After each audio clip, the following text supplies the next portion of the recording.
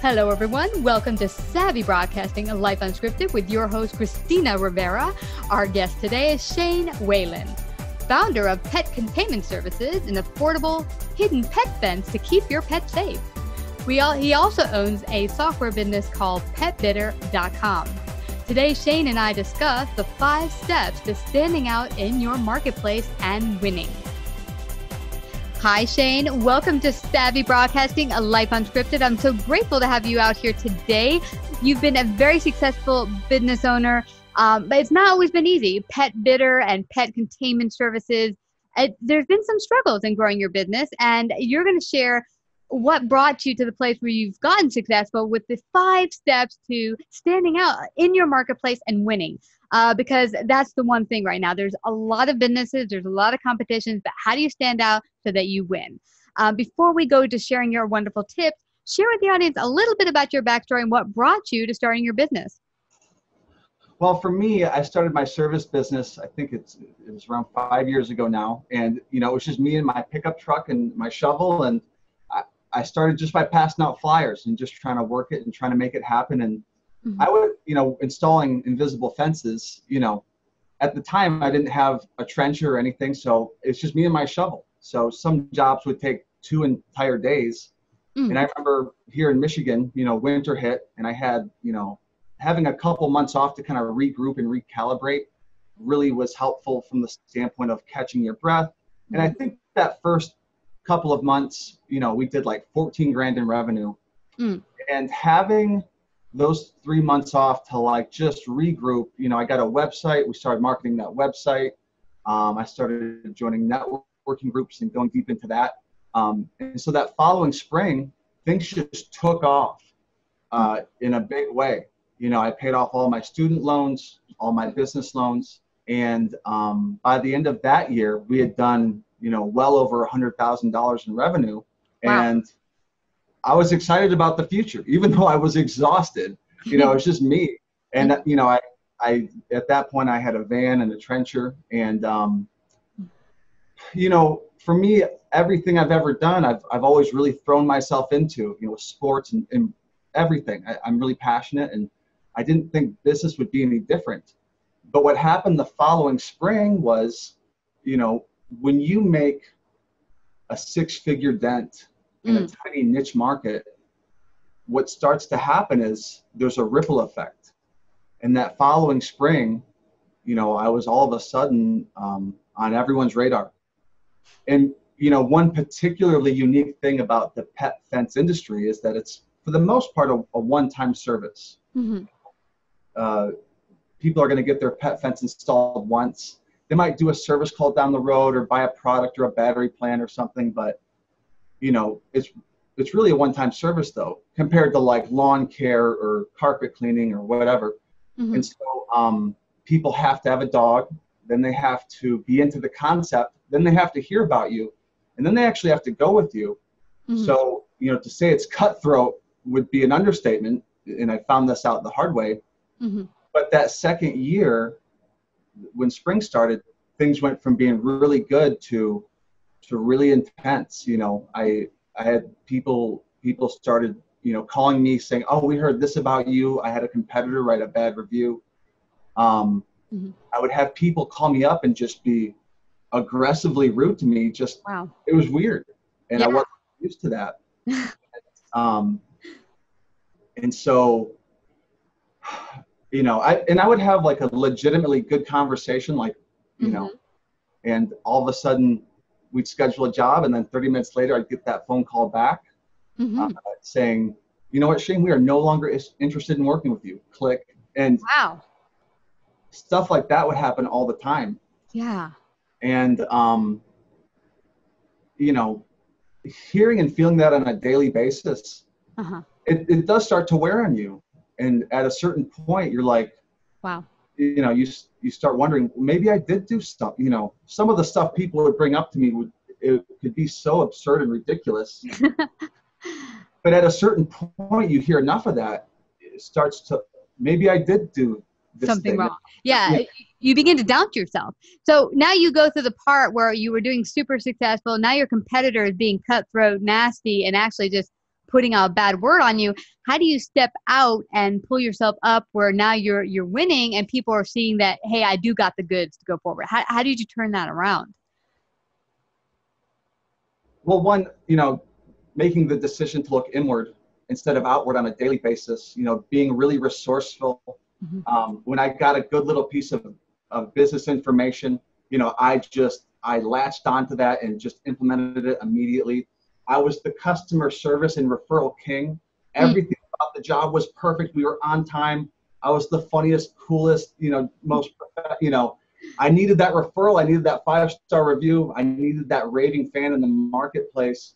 But, to really stand out in a marketplace, I think as business owners, we're so eager to talk about ourselves and our awards and quote stats and all this stuff that we kind of forget that we're talking to a person. We're talking to a mom and a daughter, a spouse, to be able to just talk to them and connect with them, offer relevant value, whatever that is, and connect with them.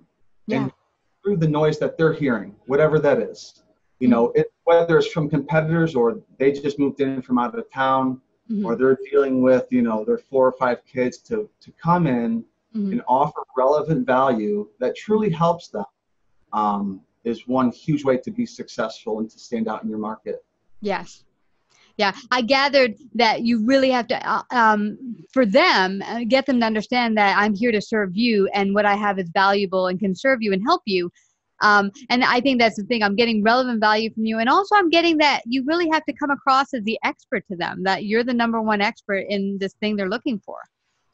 Yeah, truly knowing like what you're talking, in my world, the pet world, knowing the dog breeds, being an expert on that, knowing that cool little tidbit of information about their breed of dog or, that really comes across well. And then people love convenience. That's a good thing. But people love the experience of working with you more than anything. The way you answer the phone, when they see that 5-star review on Google, and they finally make that phone call, how does it feel when they're going through your whole office process?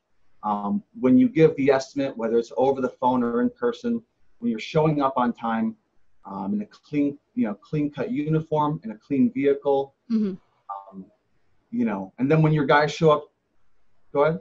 Yeah, what I'm getting from you is that people think, well, how does experience or creating experience happen when you do something like that? Let's say you're in a call center or whatever it might be. Maybe I sell jewelry. How do you create an experience in my jewelry shop? Well, it's really, like you were saying, it's really that overall quality customer care that they feel they're being cared for the moment they come into working with you or coming into your shop. Yeah, it feels good to connect with people. It feels good to be relevant, and you can't be, if you're using a call center, and, that's okay. I think everyone's there at some point, but that's why it's so important to create the space in your business, start to delegate stuff out so that you can take a step back and start to work on those systems and processes that allow for you to create that perfect customer experience. So not only are you going to win the job, but you're going to get that referral when you ask for it. You're going to get that 5-star review when you ask for it. Your go-backs are going to go down, and you're going to create, a raving fan in the marketplace. Yeah. And here's something else, Shane. People often will tell me, oh, I got my customer, they did the deal and whatever, and they don't think about them again. And the sad part is that that's not the end of your cycle. That's not the end of your relationship. This is really an ongoing relationship with, in your case, even if it's a one-time product, you want to make sure they're as happy as they can be forever, that there's no issues with the product going forward, and that they will continue to, say good things about you because they're happy with the experience. So talk about the ways in which you can follow up and really keep that relationship going. Yeah, I think that's a 2-part thing. Following up after you give the estimate is really big, and that's a good chance to be creative. And whether you're following up through email, text, phone call, maybe in your follow-up you have a video that talks about your backstory, why you started your business, and then once you close the job, I think so many of us are, financially minded. We did the job, we're out. But when we're relationally minded and we stay in touch after the job is done, we stay top of mind, so that when we do ask for a referral, we do ask for a review or whatever, we're going to get those. And referrals are, referrals are the best type of customer to get. There's no customer acquisition cost to acquire them. There's no, you should be closing 100% of those, and you can charge your normal prices with referrals. Yeah. And what's great about that, when you've built a real relationship, and whether they're able or they come back for business, regardless of what type of business you're doing, if you built that real relationship, I know for us, we've had people that have been on the show years ago who did advertising, who are still referring people to us because they felt that quality customer care and that real connection to them. That, hey, when they think of someone who needs advertising, we're the first person they think about. And that's what you want. Hey, a neighbor down the street moves in with the dog. They're worried about their dog getting out. Oh, I know the perfect person for you. Go to Shane's business. He'll help you out. So that's exactly that type of relationship you want to be building. Now, some people you'll go to and they'll try to upsell you immediately, and it feels dirty. But there is a way to give value and times give that upsell without feeling icky. You're actually coming from a place of, here's something that can actually help you greater. You kind of cut out there at the end. Tell me. Christina. Yeah, I'm talking about the soft sell. People often say, okay, you want fries with that? Or in the case of whatever you're selling, here's some other stuff to sell you. And that can feel icky sometimes if you're not coming from the place of, does this extra stuff that you're selling really meet the value for the customer? Well, and like I was saying, I think, especially in competitive markets, we're so eager to beat people over the head with talking about ourselves and our awards and our stats and how many reviews we have. And instead of doing that, just talking with them, connecting with them, offering relevant value. And when there's a time and place for those trump cards, when push comes to shove, you can talk about all of your 5-star reviews and your awards and all that stuff. But the soft sell is really powerful, and it's underutilized. I think. I think everyone does that. Every business owner is, maybe not every, but it's common where we're just like, all right, this, and this, and we're the best, and here's why we're the best. And let them feel that you're the best. Your actions speak much louder than the words that you could use. Exactly. And if you build that true relationship and they experience the wonderful customer service where you put them first, automatically when they have a need and you say, hey, I have something that might be able to help you, they'll be like, hey, that sounds cool. Let's go forward. So what I'm getting from you is one of the major 5 steps here is really offering relevant value that helps your customer, being the expert on what you have to offer and letting them know and feel that you're there to be the expert to give them and help them make their lives easier, to create that awesome quality customer experience, to be creative in your follow-up and let them know that different ways you keep in contact. I had a wonderful guy I used to work with many years ago from a collection agency. Collection agency. But I worked at a business and he would call every month, hey, it's Joe, just calling to see how you doing. I'm like, hey, Joe, what? And then, he's like, oh, I just want to see that kid where we went, just chatting it up. But when we had issues with collections and someone didn't pay us, who did we think of but Joe? So being creative and following up, and being real about the follow-up and making it real. And of course, that soft sell in a way that helps your customer and really brings them value. Those are some of the great tips I'm getting from you today, Shane. Yeah, thank you. So it's been awesome chatting with you. Where can people? Now, Christina. Tell me. Shane, you there? I'm here.